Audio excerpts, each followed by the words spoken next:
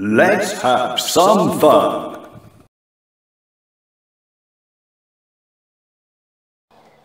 So let's do another one, and I'll try not to have so much of a back of my head in on this one.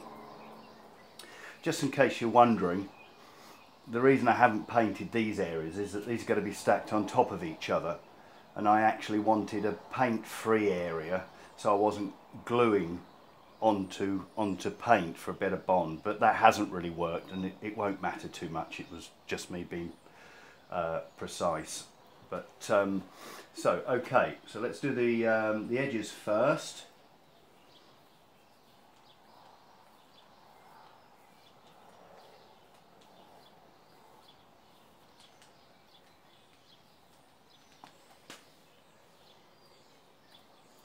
More paint.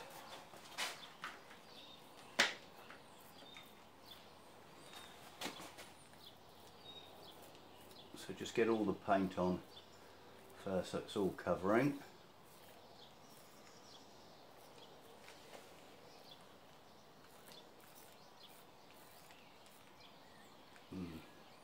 Binding a bit there. Normally means not enough paint. I've been a bit stingy because you fill the roller and although you can get some of it back, you're going to hardly use any of it.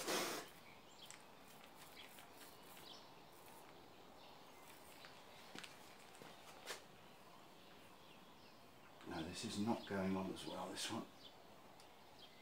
Binding on the roller. Let's just move the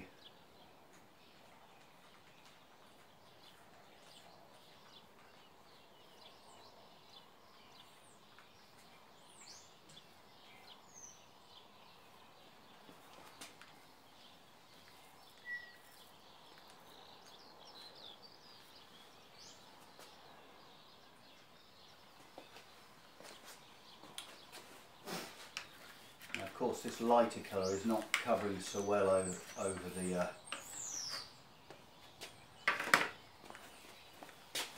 the dark red, which is what I suspected. But as I said, it's not as translucent as I was led to believe, even having said that, because the second coat, that red will actually disappear.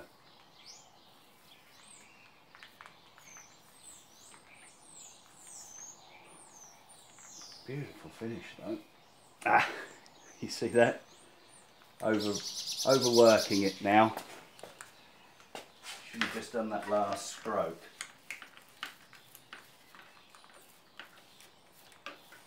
It could be that I should have actually thinned it for the first coat, because look, I might get it back.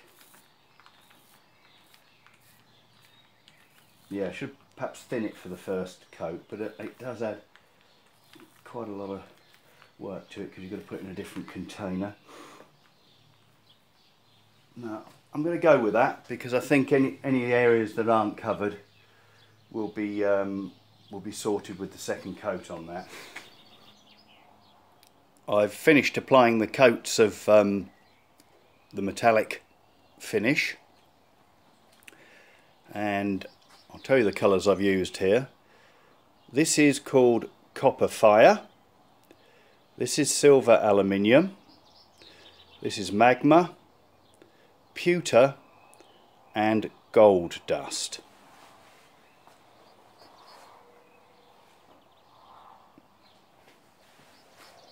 Now I fancy a little bit more of a patinaed look, an aged look, antiquified if you like. So I've actually done a paint effect putting black chalk paint on these ones here. I'm going to do the same to these ones and I'll show you how to do that, but I thought I'd just show you the two looks. So if you do decide you wanted to have a go, you can actually see here which one you prefer. Okay, I'm going to show you how to do the aging effect using the matte black. This is chalkboard paint. I said just chalk paint before, which could be confused with the you know, the paint that they use for shabby chiking. But this is actually as you'd put on an old-fashioned schoolboard to chalk on. The reason I use that is it's matte, and I like the matte finish. Although I'm going to put a little bit of a wax on there just to bring it up. I don't really want these dark areas shining out too much. Okay, so I'm going to put some of the black, neat black, on my brush there, and then I'm going to mix it with a bit of water. How much really just depends on how dark you want it, and it's a little bit of a you have to play with it to get the right sort of finish. So it's really practice. Now that's too thick there really for what I want, so I'm going to get a bit more water on there just to create a bit more of a wash. It's just water here. Now if you get any over the edges like this, you want to wipe that off immediately. Well, when I say immediately, when I've got the covering on this. And as I say, it's really a question of practicing. You can't go too far wrong because you don't want anything to be too uniform. It's just basically what you as an individual prefer the look, whether or not you want a lot of black or you want a lot of the colour shining through. But as I say, it's just practice, and each one I do is slightly different from the other. Okay, so I've got that on there. I'm just going to take the edges off here because we don't want streaks, black streaks along there, because it looks like it's paint then. Okay, then I'm going to use this dry brush here to push it into all the nooks and crannies. If you remember, I said about wanting a sort of a stippled, textured finish, and that's what the roller achieves, and it leaves all the little craters for this effect. The dark paint sits in there, and you might want to leave a few areas darker than others. So you don't need too bad with that. The more you do that, the more you'll thin it out in places. Okay, so what we're going to do now is I'm going to use the hairdryer just to dry the water content of the paint. So there's a sheen on there at the moment, a wet sheen, and I'm going to get it down to a matte finish.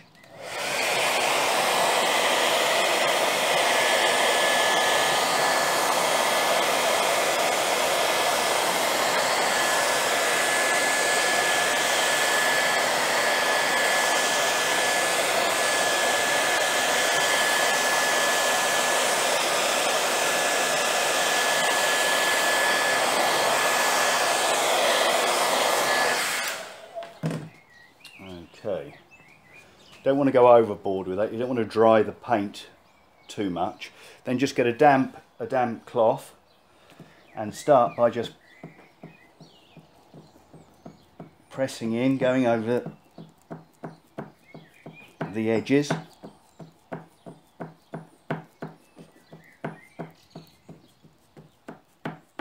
And as I say, how you do this is really up to you. You can dab in, you can do a little twist which will remove a bit more. But you do have to keep turning the rag to get to a clean part.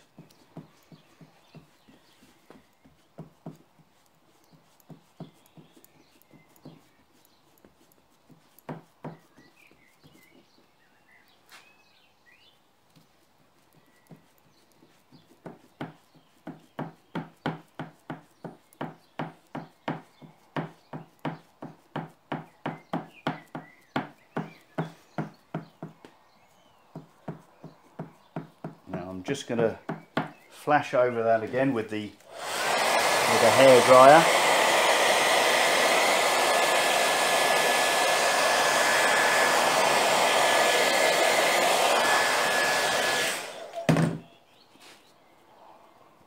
Clean part of the rag, and then I'm actually going to just rub up and down as opposed to dab, and this is where you can take off areas if you want a little bit showing through on a corner there. If you want to get the edge so it's not too dark.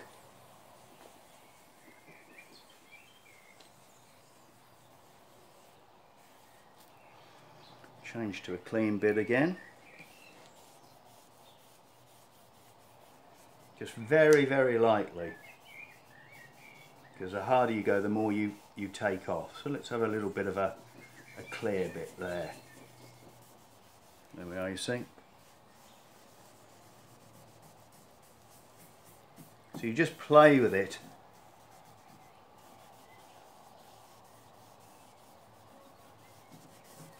Until you get it how you want it. And if you take off too much, you can just put it back on. You know, there's nothing you can really do too wrong. Just don't let it completely dry, because then you will have a problem removing any if you want to take a bit more off. Okay, so the last thing is then just to take the hair dry, and we're going to give it a slightly more now, because we want to sort of dry the paint into the surface.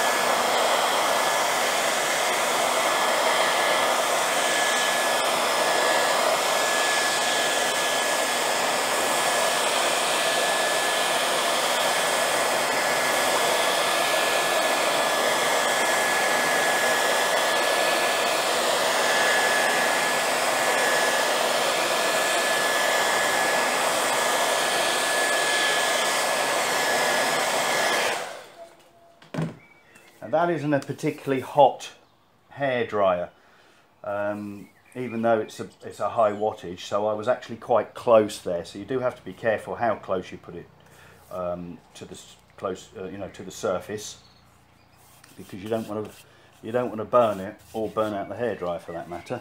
Right, we'll do some edges. Oh no, we won't. We'll do this side. This is unusual, this one, because where this is the bit that the books are going to go against here. So this side's painted, whereas as well as that side, whereas with the others it isn't.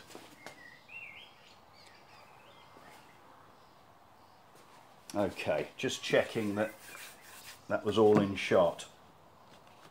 So let's do this one.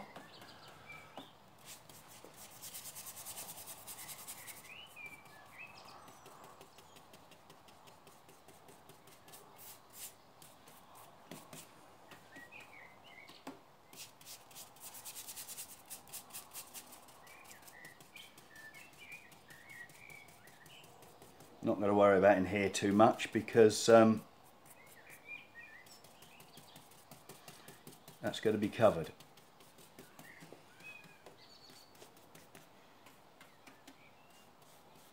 More paint in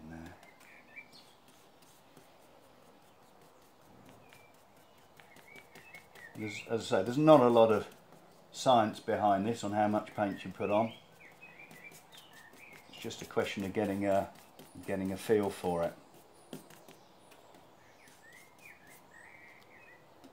I could be using a bigger brush, but I dirtied this one, so I thought I'd continue with it. It's fine for the smaller bits.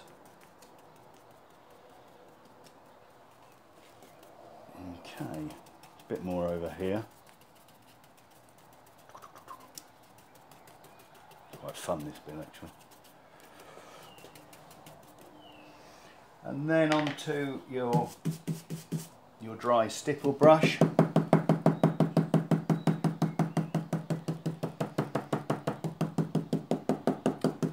Forgot to take the edges off there, didn't I? But I can do that now.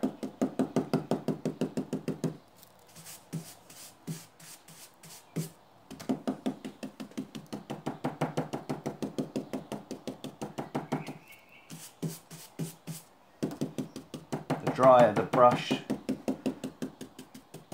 the more paint it will take off. And try not to brush that way because you end up with strokes in there, which you don't really want. Okay, so I'll do those edges. Do those edges now.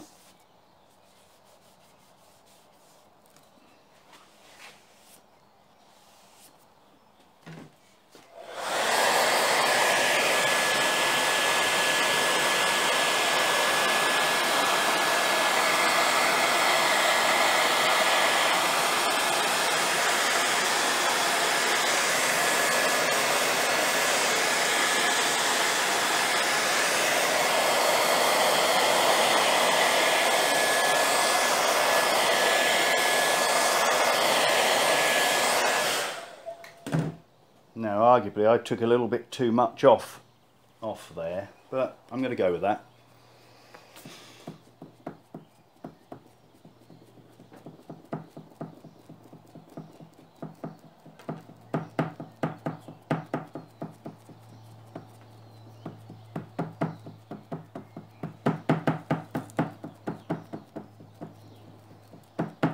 But that's looking a little bit too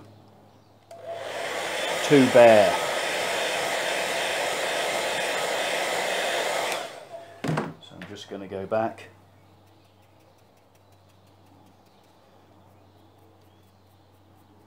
Just put a bit more on.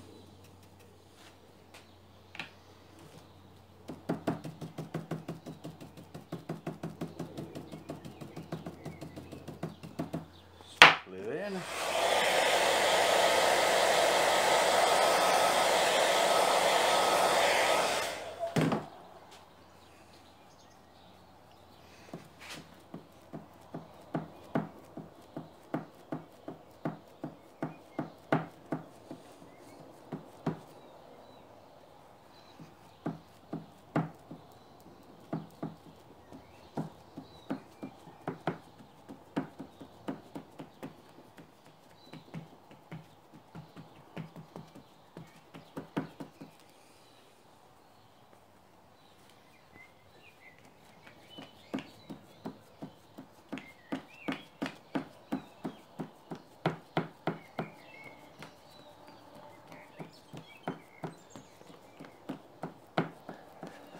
Going back to the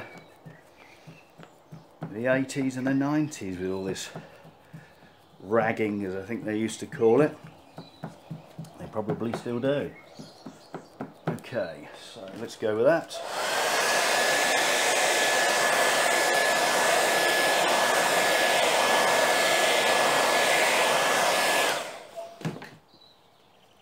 And let's take it down to what we would like it to be. So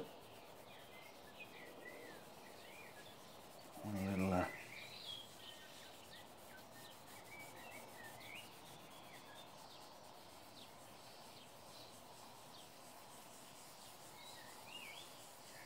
that's not doing much now, so I'm guessing that this is going to be quite black, that bit there. Yeah, there we go. So let's say what motion you do is really up to you. Motion with the rag, that is.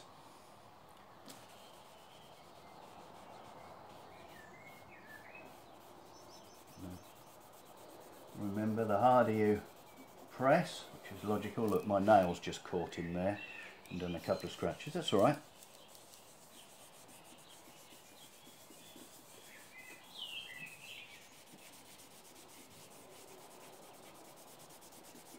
Just worth remembering that no one's going to focus on any particular part of one of these panels. It's the overall look that's important. So that's the cover point there.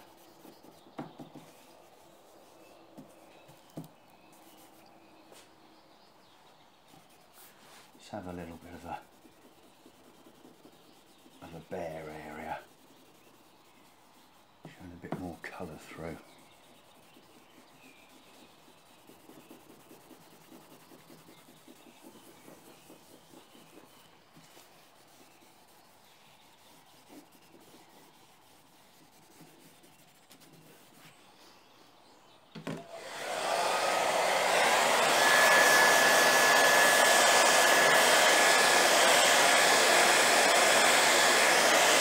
So a little longer with this one here, because we're sort of fixing it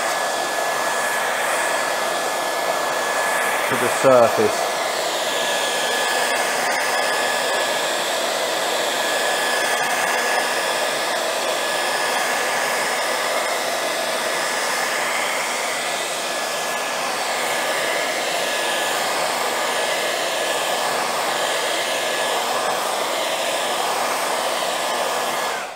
If there is something you really don't like at this point, a little bit more water on, well, this is a part that was not going to be seen, so I've just put a bit more water on there, and you can still remove it. You just need to put a bit more effort into it.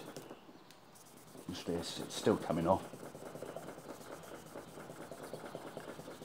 In fact, arguably, you know, some people will prefer that cleaner look. Just needs a little bit more time and a little bit more elbow grease on there.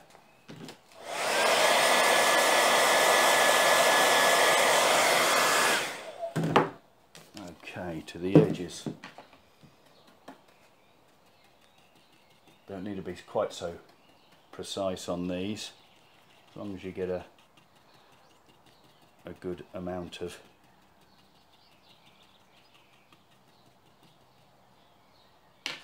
black on there. They sort of look after themselves.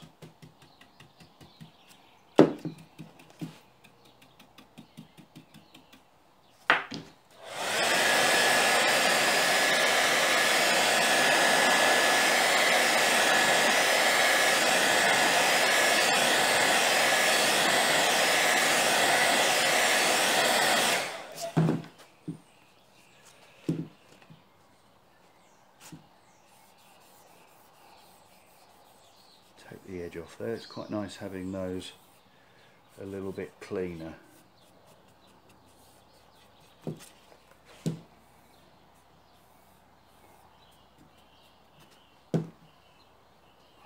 That's right.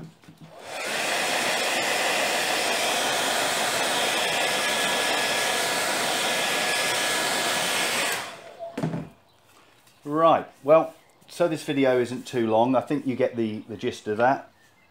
I'll finish off these edges off camera.